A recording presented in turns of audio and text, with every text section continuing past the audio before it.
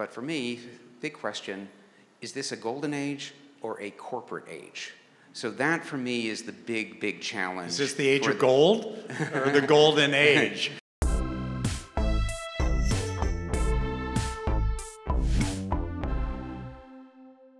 I'd like to introduce our panelists this evening, both distinguished gentlemen who have worn many hats in their careers. Jeffrey Deitch was the founder of the Art Advisory for the Citibank and has galleries in New York and Los Angeles. And here in LA, of course, he's known as the former director of MoCA. And Josh also, was a gallerist and the founder of the Baer Facts, which, well, I'll leave it to you, Josh. Thank you, Alex. Thank you, Sonia, Bonnie, everybody here. This is our second annual Baer Facts event at Christie's LA. Thank you. It's kind of, for a while I've been saying that the 80s was a great golden age for art making, and I started to write about that, and it caused a little bit of a kerfuffle, I think, is the word, that like maybe I'm just a grumpy old guy, that the last good music was like Glenn Miller or something like that. And we got a lot of reactions about that, and I thought, well, in fact, that would be an interesting topic. So when we were talking to Jeffrey, it's like he had a lot of historical knowledge because he's probably the single most knowledgeable connoisseur about the last 100, 120 years of art you will ever meet. So he's as much interested in what's going on today as 50 years ago as 100 years ago. And it's like, so we came of age in New York in a similar time that we are maybe nostalgic for. And it's like, so what's a golden age? So we got to talking, and so the first question is, what might a golden age of art be, at least for you or for me? Well, Josh, so we're fortunate to have both grown up together in what we perceive as a golden age of art in New York City. And so what are the ingredients of a golden age? Well, first, you have to have great artists, but it's not just artists. So the real golden ages are convergence periods when you have links with great musicians, writers, filmmakers, fashion designers, and that's what we experienced in the early 80s in New York City. So it was, in addition to the artists we all know, it was when hip-hop came of age, and great writers like Kathy Acker, who connected with the artists. But it was it was a social community. And many people knew each other. I wouldn't say everyone knew each other, but that's what we say, everyone knew each other. Well, the art market and the art world and the fashion world and music world were all sort of combined in lower Manhattan because you could afford to live there. So I see like Kim Gordon's doing something, Gagosian, she was like a board member of mine at White Columns at the time, and we were doing records, but she was doing shows. And then it was a time where Europe was new to us too. It's like, I would go to Europe and like, who's this Richter guy? I've never seen that. And polka? Shit, what's that? At the same time, there's this guy in the basement, and in Nina Knows Eyes, Jean-Michel Basquiat. And then you go to Artist Space, and the receptionist is Cindy Sherman. And then there's writers and all this. So are we in that? We'll come to this a little bit. Let's go back historically. When would you think of some other golden ages? Oh, well, we can go back to ancient Greece in the 5th century. You know, that's really where we start talking about the golden age. But I'm sure it goes even further back, 2000 BC with Ramses II in Egypt. And so, well, the model is Greece in that golden age, where you had philosophers, writers, playwrights, sculptors. We don't really know so much about the music that happened then, but that was a golden age. And so these occur in periods when the economy when the political situation, the convergence of flows of people from different countries, that's when they occur. And we can jump way, way forward, say, to Paris in the 1860s. Okay, so I last year did an exhibition of channeling Manet's Luncheon on the Grass. And amazing that Manet, every afternoon at 5:30, he would retreat to the cafe, to Café Gerbois, or the Nouvelle Athènes. Interesting, there was the New Athens Cafe. And that's where the artists, the writers would hang out. He was a great friend of Baudelaire, and there's also connection with great composers, musicians. The major opera singer of the time was his major collector, and Joseph Farr, and then there was also Bizet who was involved, the opera composer. So that was definitely a golden age that resulted in Impressionism. And what's very important is this sense of the community that was the heart of it.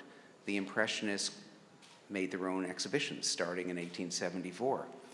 And so one of the things that happens in the golden age is that it's very organic. The artists are very involved in creating it themselves. So it doesn't come from the government. It's not a university that does it. It comes right from the talent. And how did this happen? Well, there's a convergence of reaction to Thatcherism and things that were going on in the larger economy. But Damien Hirst, it's one person, one charismatic artist who was more responsible for this than anybody. And also a convergence period with musicians, filmmakers like Danny Boyle with Train Spotting. So these periods have that characteristic of crossover between the different creative fields, and they're fun. People have a good time. And another ingredient is there's always an artist bar, artist restaurant. There was the Groucho Club, and the period we were talking about in New York City, there was the Odeon, other places like that. And that's what made it happen. Back in an earlier New York Golden Age, there was the Cedar Tavern. I think it's, having started like the people saying, but Josh, I'm not saying that there's not great art that's produced at all moments of time. So it's not a statement against any individual artist. It's a statement about, as Jeffrey says, this collective spirit that's beyond any individual, that altogether go even higher. Now, so for me, the big question today, we're going to get to Los Angeles right now. Are we in a golden age here? But for me, big question, is this a golden age or a corporate age? So that, for me, is the big, big challenge. Is this the age of gold? Or the golden age Yeah. would be like one way I would like frame the question, because it's definitely the age of gold. Sorry for that, Benny, but... Well, so as we all know, art has become so professionalized, financialized. Can we have a kind of golden age we had nostalgia for? Well, I would say yes. We still have tremendous creative energy, but a little different. Well, New York is no golden age for art making because the artists are no longer able to be there. There is no bar. There is no Cedar Tavern. And the art schools have become very institutional. So I would say New York might be the financial capital. It might be, in some ways, a creative capital, but it's not the art capital of America anymore. If any place is, it's probably here. So let's talk about some more of the ingredients of what makes a golden age. So one is they happen in cities that are international. Okay, so Paris was the capital of the 19th century. So the Impressionists were mainly French, but when you get into the 1910s, 20s, and Montparnasse, very international city. So Chagall from Vitesse, Picasso from Malaga and Barcelona. It was an international group. And that was the case in New York City in the 1980s. The best German artists were there, and almost name your country. South America, less Asian artists than there might have been, but it was an international situation. In Los Angeles today, also, it's a multi-ethnic city, multicultural city, really like no other. So having this open vocabulary and people coming from different places, that's essential. Let me ask you a different question that's kind of related. I think for each of us, we have a personal relationship to when we first started to look at art, when art changed us. I'm going to ask you, then I'll answer myself. Was there a moment, you came to New York in the early mid-'70s, that you saw some work of art or some artist that fundamentally rocked you and changed your view? Because that sort of ties into your personal view of a golden age, is what happened for you as an individual. Was there a moment in time? Well, I lucked out. So when I was in college, I just stumbled upon a magazine rack in the art library, and there was a copy of Avalanche. And it was Vito Acconci on the cover. And I go in there, I look, and I said, my God, if this is where art is, this is where I want to be. And art magazines, particularly Avalanche, had these wonderful, very austere ads for the different galleries, Sonnabend, Castelli, that no images at that time, just elegant type.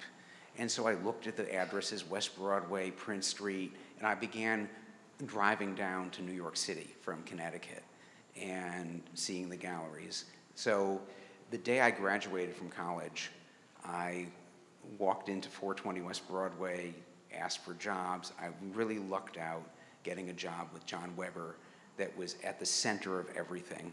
I didn't know a single person in New York City that day. Within a few weeks, but certainly within a few months, it seemed like I met every single person, because people would go to the galleries around West Broadway, and then it didn't take very long. There were like 5, 6 of them. And then if it was a nice day, everyone would just hang out on the sidewalk on West Broadway, the wide sidewalk. I met everyone at John Weber's, particularly your mother. I remember when she came in, what an event that was. And so she sat around for an hour or so just talking. I guess she came in from Amsterdam at that time. And so it was a kind of club. And you'd walk down the street and you'd meet another artist. So I think very similar to what we read about in Paris and Montparnasse, that you would go to the Coupole or the Dome or the Select, and each of the groups had their place. And if you had something interesting to contribute or a little bit of style or something, you were just welcomed in. There's no barriers at all. And so it was particularly a golden age for me coming as a young person, because there were no economic barriers then. So if I followed the art world over the past 50 years, it's much more stratified. So that you have to have either a lot of money, a lot of celebrity, or like gorgeous looks to be invited into the elite situation, where that wasn't the case, that any enthusiastic young person was welcomed. So that's a kind of a negative, but there's a way around it.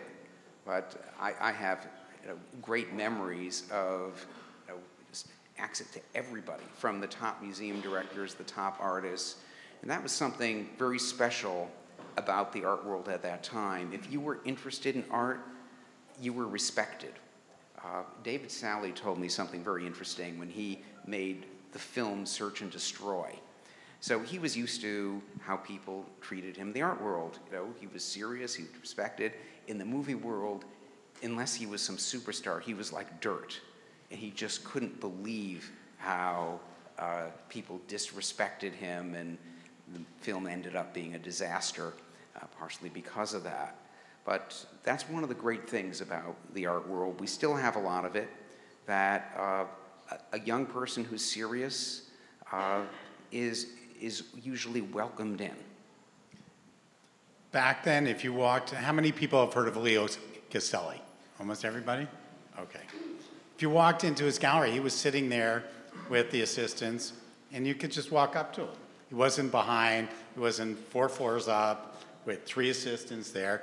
On a Saturday, he'd be sitting there. Now, maybe some like Cy Newhouse would be coming in, but it could be just anybody. He was very accessible. So we've lost that accessibility there because the art world became 100 times bigger. It's not worse, it's just different. I would say would be interesting for everybody to think about, was there an artist that came at a certain point that changed how you saw things? For me, having grown up in the New York art world of there's Andy Warhol in my house and Robert Smith's in at lunch, and I had these experiences as a kid, but I came back after grad school and I saw this show at the Guggenheim by this guy named Joseph Beuys. And I went, holy shit, what is this? And by the way, I don't think, has any museum in America done a major Beuys show since the Guggenheim in 1979?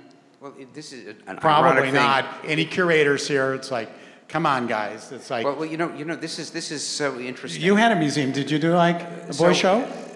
So, okay, so during this Come on, period. Jeffrey, why not? Yeah. So I would say if people asked, if we took a poll, who is the leading artist on earth? It might have been Joseph Beuys, right?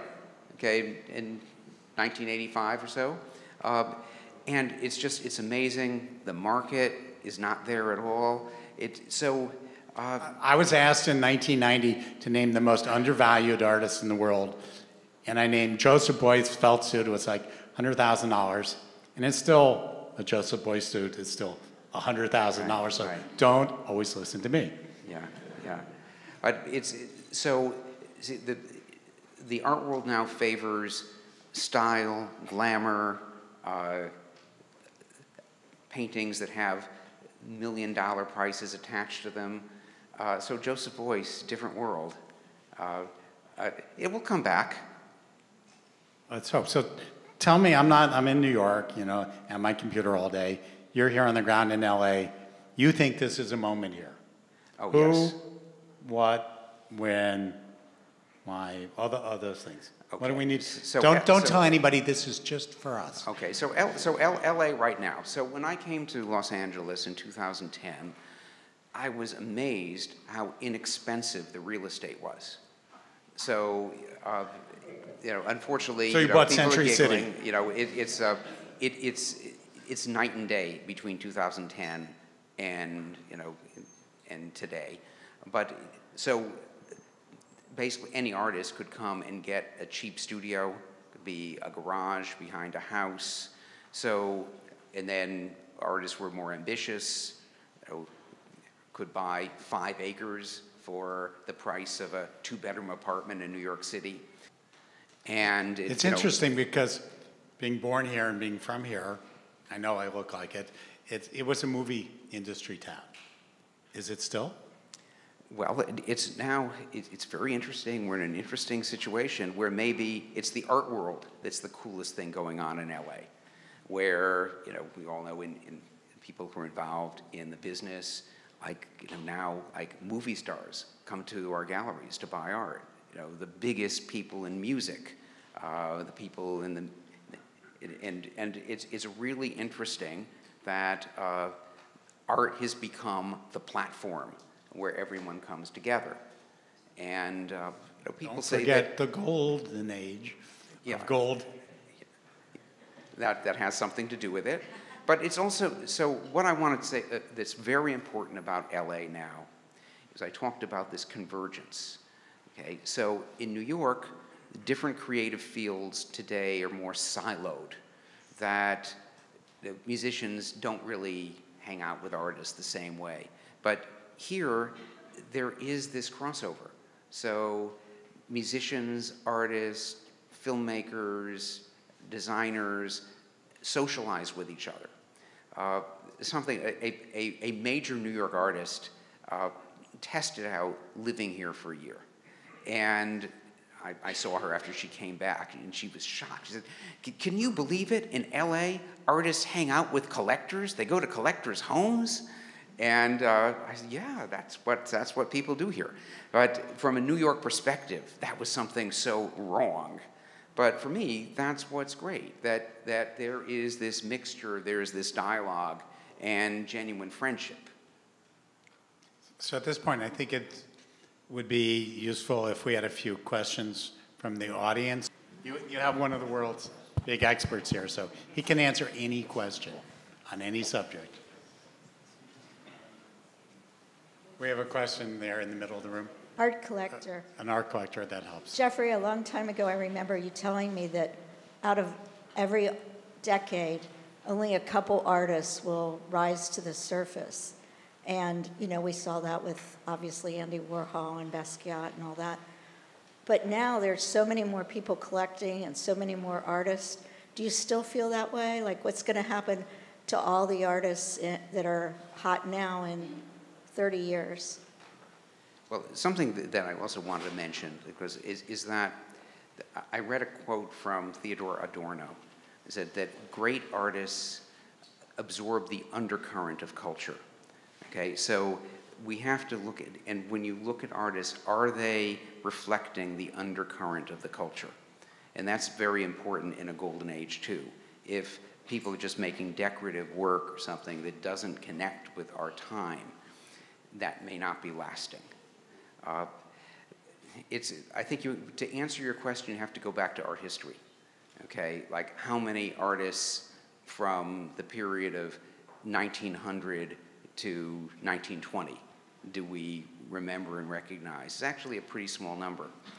I like this statistic. There are more artists living in New York City now than lived during the entire Renaissance. And I don't know about you, I can't name very many Renaissance artists. So why would we expect that like 40,000 of them are doing great stuff when each of us can name maybe? Well, he can name 6. I can name 2. So it's a difficult standard. Yeah, but there's something new that's going on. Okay, so I'm of the generation where like I was, I guess I still am, one of the gatekeepers. Card-carrying elitists. You know, and even though I like to pretend that I connect skateboarding to the is street, cool and all that stuff. But okay, so until the past few years, the gatekeepers, whether it's Clement Greenberg or Alfred Barr, or these kinds of people decided who was in, who was not let in. Okay, so now with social media, internet, it's a whole different thing. Okay, so let's take an artist like Cause. So he's a friend of mine. I like his work. Very controversial among the elite. Is this a great serious artist, or is this someone who makes big toys? Well, okay, so if it was up to the gatekeepers, they wouldn't let Cause in. But with this vast array of social media and people, buying in online auctions, well, Cause is a king of contemporary art, selling for $15 million, and major public works we can all see. So this has changed things a lot. So, it's I'm going to the argue structure of the gatekeepers. that the golden age of community, we're not there yet. The NFTs are a little indication of where we might go. The internet, Cause, Banksy, a little indication that we can get somewhere that it's not based on the gatekeeping of Christie's, Jeffrey, me. Something bigger will come, and I think it is about a community. Think we'll know it when we see it. I'm not sure we're there on that front yet. Right, but so we're in a very disruptive period, okay? When Christie's can sell a Beeple sculpture for $20 million, it's 69. Okay, well, yeah, the sculpture, that was the everyday, but so, that is such a challenge to the traditional system. And so, and people who, I went to South Carolina to visit him and blew my mind. So it's much deeper than you might think. But that's insane. That's the highest, one of the highest prices ever for a work of art, old master, anything, for someone who's was not really part of our organic community. You have a question here. At some point, artists will get priced out in Los Angeles as well. You just mentioned the difference in property values from when you came till now. So how do we create a robust market for artists who aren't selling at Christie's and aren't selling for 6 digits so that we don't lose that population in that community? And as gatekeepers, don't you feel some sort of responsibility to also champion those artists and give them venues and attention so that we don't lose our community here? Well, okay, there's one sense of, let the market go. You can't fight the market, okay? So the market has its own momentum, and so the artists, maybe people are going to move to another place that's cheaper, and there'll be another community. A lot of artists I know going to Mexico. But it's a much bigger thing that's not just artists. It's the traditional communities in LA, and that's why people are so riled up about gentrification. So it's a much bigger issue in a city like LA. How does LA keep its vitality? And we've seen, those of us who've lived in New York, see much of New York become sterilized. And that a lot of the life is gone. So it's interesting because now a New Yorker, New York is a much more philanthropic city, and still we've lost it. And LA is, sorry to say, not a great history of philanthropy. And yet the energy to the young is switched here. We have that philanthropy, and we still failed in New York. So I think it's like you've identified a problem that I don't know a solution. It's a giant problem for the fate of cities. And it's not, of course, it's not just creative people. It's people in the service industries who have to take a 2-hour bus ride to work in a restaurant. It's not sustainable. So, yeah, it's a giant problem for urban America.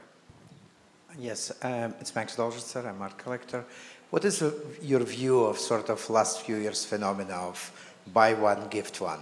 The question was the gallery and artist ploy of saying if you want to buy my work, you have to buy 2 and give 1 to some institution that doesn't really want it. I mean, I know we have some museum trustees here who are maybe hiding from that question, where chair and trustees have been in here who are like, next question. Do you do that as a gallerist? Put it that way. Do you have buy 1, give 1? Yeah, so do you have a coupon? You buy 10, you get 1 free? Yeah, it is off topic, but people are always talking about this now. And so I've been fortunate to have placed some works with the Whitney, with the Museum of Modern Art, and the process is so rigorous. You can't just go to the Museum of Modern Art, a collector wants to give you this piece. Even if they're not paying for it, it goes through the same process as if they're paying for it. And I have great respect for that. Okay, there's a museum I won't mention. It's open for business. So any kind of collector who wants to game the system and get a work of, say, like we showed a work of Dominique Fung, a wonderful young artist. And so a person wanted to buy a work of Dominique Fung and said, well, how about I give 1 to this other museum? Basically they'll take anything. But they're building, without any money, a fantastic collection of the best young artists. So it's not a thing of, oh, this is good, this is bad. But here's a museum that wouldn't have the resources, that's going to have an amazing time capsule of the best art of this past decade. It is a bit of a scam because people are gaming the system and then they're going to have access to the work that they can then flip. What I think is that the American Association of Museums has to look at this and set up some reasonable guidelines. I'm an artist, and then I want to ask a question for you guys to share some thoughts. I went to a studio visit with Jordan Wolfson and asking him a question why in his very early career he can invest in everything for such a animatronic, such irregular thing that's almost impossible to sell, in my opinion. And then I wanted to know when gallerist or you, Josh, to hear somebody that I want to make something out of this world. What is your story? I mean, if you guys ever encountered that, and then what's the response? I would say the art world is able to consume anything and everything. So as much as it's disruptive, it's like 6,000 acres in Arizona, okay, we'll buy that. If it's got a big penis in it, okay, that's good. It's pretty hard in the end to get around the fact that everything in the art that artists make is in fact capable of being consumed. And it may be Republican collectors who like that thing that's very left-wing. They're fine with it. Everything is consumable in the end. Yeah. Well, my philosophy as an art dealer is if something is great, if I believe in it, there eventually will be a collector, an institution who's going to follow me into it and get me out of it. And I've gone over the edge Jeffrey, many times. That's how I've lived my whole career too. Yeah. If it's interesting to us, Yeah. we think they'll follow. Yeah. If you tried to game it and say, well, what's going to be interesting to them? Me personally, it'd be a complete failure. It's like, well, they want to land. I couldn't pick it. Yeah. So But what makes I ignore that. Yeah. You just follow your gut. Yeah. So I think what makes a great gallery, a great museum curator, you just go for it. And even if it will lead you to the edge of bankruptcy, if you believe in it. What was your worst failure? Well, I can write a book about the Jeff Koons celebration, but I don't consider it a failure. It was incredibly difficult for me, but I was behind one of the great bodies of work of the past 50 years. So, I'm even for all the difficulty, success. I'm happy. That's like, I did something great, but it cost me like $900 million. Did you ever do something you went, wow, that really sucked? Why did I do that? Did it ever happen? Well, I'm still doing it. I haven't learned my lesson. So anyway, This show opens at 7 tonight. Come over to my place and see the Refik Anadol show, where a single piece of equipment costs $1 million. We did it, and So did the Super Bowl. Yeah. Another question? So I moved here 5 years ago from New York, and it feels like every few weeks... We miss you. Thank you.